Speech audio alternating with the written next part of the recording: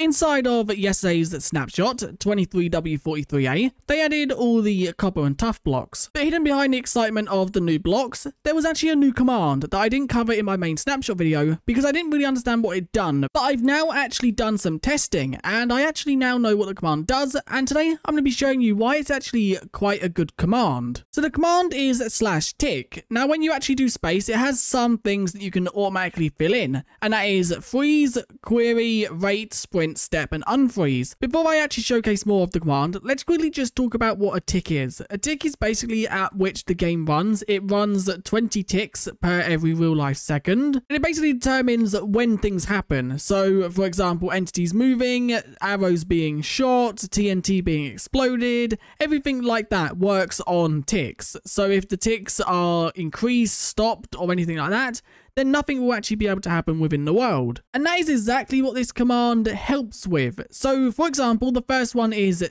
freeze, and basically what this does, it freezes the game completely. As you can see, this creeper is no longer moving, it is actually frozen in place. The actual sheep is also frozen, so are the endermans in distance. But this is not just used to freeze the game, because this can be used for quite a few different things. For example, punching that creeper, the creeper will now actually stay like that until I unfreeze the game, because the game isn't ticking to register the hit yet. So I've now got a few other items, not just TNT, but if I was to place the TNT down right here, and I was to ignite this, the TNT can't actually explode, because the game isn't ticking for it to explode. So this will now stay here exactly like this until I unfreeze the game. Then a few other things we can do, throw a trident, the trident will be stuck in midair. Same with if we throw some eggs, as you can see the eggs are in midair. They do actually have quite a weird render, if you are extremely close to them they do actually de-render, but they are still there. This is the same with ender pearls, if I was to throw an ender pearl it will now be floating in midair. And the same with things like arrows. A few other things that I did actually learn, you can also have some firework rockets, which will go off as soon as we unfreeze the game. That is one good thing to note. As soon as the game is unfrozen, everything here will actually do exactly what it would normally do within the game. A few other things you can actually do, you can actually have floating blocks, because the game can't actually... Where did that go? I don't actually know where that went, but the game can't actually register the blocks falling, so the blocks just float in midair, as you can see, like this dragon egg. Now, one thing the game does register is you breaking blocks. Like, as you can see, I can still break blocks, but there are no particles. The particles will actually play when the game is unfrozen. So this does mean you can do certain things with this. Also, items won't actually fall. So as you can see, we can make a trail of TNT that is just floating in midair. And they also won't group up together, because the game needs to tick to actually register if an item can stack together. So as you can see, we just have this trail of TNT going through the air. It can also be done with basically any item within the game. Now, if I was to quickly just stand, let's say right here, because we can actually see everything, and then I was to do the actual command /tick and then unfreeze, that unfreezes the game. So as you can see, everything now goes off and I'll be teleported to where that ender pearl landed. So that is a way to basically freeze the game and then unfreeze it, so you can have certain situations happen when you want them to. A good example of this, back in, I would say about a year ago, there was a trend. There were some things where this skeleton was burning, so someone would go and place blocks above their head, so when the game unfroze, the skeleton would be safe. There was also ones where things like arrows were to be shot at something, and someone would place blocks so the arrow didn't actually hit what they wanted it to. And that is exactly how this was done, but before, it would obviously need a mod to do that. Now, no mod is required. You can do it within the default game. The next part command is step. So now let's cover this. Step, you need the game frozen. If the game is unfrozen, this step command won't actually work. It will tell you the game needs to be frozen for it to work. And basically what step does is it will speed up the game in a certain amount of seconds or ticks. So if I was to basically do, let's say 1 tick, and I enter it, as you can see, the game moves 1 tick forward. I can show that bestly by shooting an arrow, and then if I quickly just shoot it 1 tick forward, you can see the arrow moves 1 tick. So this is good for if you actually wanted the trail of the arrow, or if you want, let's say, a firework to be shot up, but you want it to be more in the air. Then you can just move the game forward 1 tick, and as you can see, it's moved. If you want it a bit higher, you can slowly do it until it's where you want it. Let's say you actually want it a lot higher, you can do 10 ticks, and as you can see, it'll move up 10 ticks. Now, let's say I'm happy with that, I can move, but if you do actually do it again, everything will move. As you can see, while we were aligning that, the actual arrow did go a lot further. You can see right here. So that is what step does. It basically pushes the game a few ticks or seconds forward. So that is basically useful for if you have a scene or something, but you want it to be a few steps forward. You can then actually do that just by using the command. You don't have to unfreeze and freeze the game extremely quickly. Let's quickly just cover query, because this is quite a simple one. As you can see, it will tell you how quick the game is running and if it is actually running okay or not. Because it's actually frozen, it's not running that well. So if I was to actually unfreeze the game, then I was to run that again, you can see it's now running about average. And then the next thing is sprint. Sprint basically forces the game forward. The game doesn't need to be frozen for this. This can be done even if the game is unfrozen. And basically, let's say we want to skip it one day. That is Minecraft days, not real life days. So let's sprint it forward by one day. As you can see, everything within the world is now moving extremely quickly because the game is technically forcing us forward by a day. It doesn't do it instantly, it does it over time. I think it takes about a minute, maybe 2 minutes for it to actually eventually work fully. But you can see this happening by the sky. The actual sun is moving extremely quickly over the sky.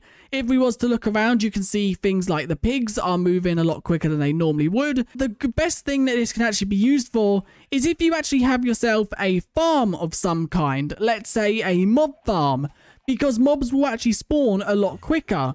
So you can actually see the rates of your farm. As you can see, you do get an output when it's complete, so you know it's complete. But if you was to have like a creeper farm, for example, that you wanted to test the rates of over, let's say, an hour, you can actually do that by speeding the game up. You don't have to actually sit there and wait for an hour. The reason I've jumped back into this world is because I want to show you how the actual rate can be used. So as you can see, we have a iron farm right here. If I was to do the command /tick, and then let's do the actual sprint, let's speed it up by one day. As you can see, the game is now moving extremely quickly, meaning that we can actually see how many iron we will get within a Minecraft day. Now, another thing, as you can see, I've turned on the moss farm right here, and the moss farm is actually working extremely fast because the game is actually sped up. So you can see that we can actually then test the rates of this farm to see how much it produces in a Minecraft day, because it is running a lot quicker than it normally would. Now it's actually turning nighttime. We should see our first iron golem, which you can see right there, it then falls down. Another one should then spawn once that one is killed, and the actual 30 seconds is then up. So you can see another one has actually just spawned. So you can see that the actual farms are sped up by quite a bit. So you can kind of do rate checks without having to actually sit there for a whole Minecraft day just to see how much your farm produces. But that isn't all the actual command does. There is one more thing that it can actually do, and this thing that it does that I'm going to showcase now is probably my favorite. So we've actually showed freeze, query, sprint, step, and unfreeze. So now the final thing is rate. Now this rate by default is 20 because that is what the game runs at. The game runs at 20 ticks per second. So changing this will change how quick the game runs permanently until you change it back. So let's say for a while we want the game to run 10 times as quick. If I do that, as you can see, the game is now running 10 times quicker than it normally would. You can see the villagers are moving. So if you want to speed up the game just to see how quickly iron golems would spawn. So this is actually a way just to speed up the game without making it skip a certain amount of time. So before it would skip a whole day, and after a day it would stop. This is to do it permanently. So this won't actually stop until I change the 200 back to either 20 or something else. Now, you can have this a lot higher, but not only. As you can see, that sniffer over there is actually doing it extremely quick as well. You can see it digs pretty much instantly because obviously that is something that the ticks also do. And another thing that it should do, its cooldown should not be 5 minutes or 8 minutes because it should be ticking a lot quicker. But not only can you actually speed up the game, you can actually set this to lower than 20. 20 being the default, you can actually set it to something like 10. Which is half what the game runs at. And as you can see, the game is then in slow motion, including the actual player.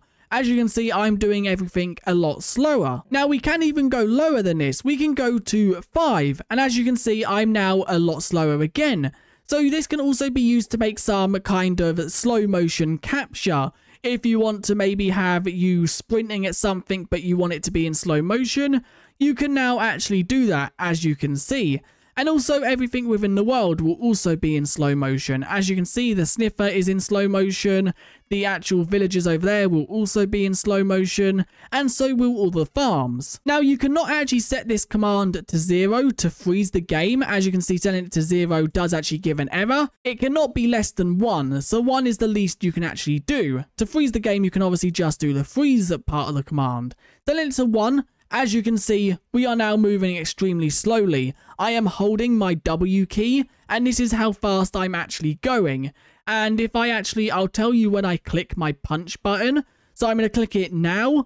You can see the actual delay between me clicking it and me actually punching because the game is extremely slow. And it does also bring a sense of cinematic style where you can now do slow motions or fast motion things within the vanilla game. I've actually showcased everything the command can do. Now, I'm sure there are so many more uses and possibilities for the command. It is such a good command and it's so fun to mess around with. But anyway, that is where I'm going to end this video. We're going to end in slow motion just because I think it's extremely cool. So if you did enjoy this video, do leave a like and subscribe, and I guess I'll see you guys in the next one. Bye!